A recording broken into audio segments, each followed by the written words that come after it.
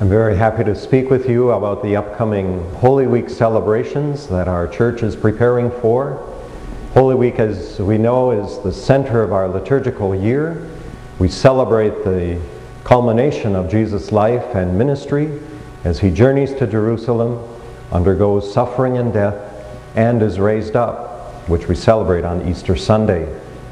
For the Crosiers, this week has very special meaning because the Paschal mystery, that mystery of dying to ourselves and being raised up to new life, is such a central part of who we Crosiers are and the way that we live.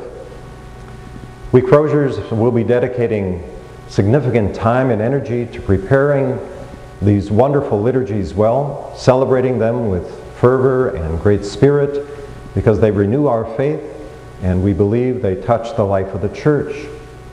It's part of our apostolic presence, our outreach, our way of bearing our gifts for apostolic service through the way that we celebrate the liturgy of the church.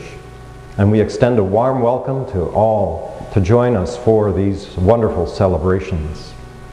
We'll be gathering at Holy Cross Church in Onamia and Mount Claret Retreat Center in Phoenix. And we invite you to join us for these wonderful celebrations.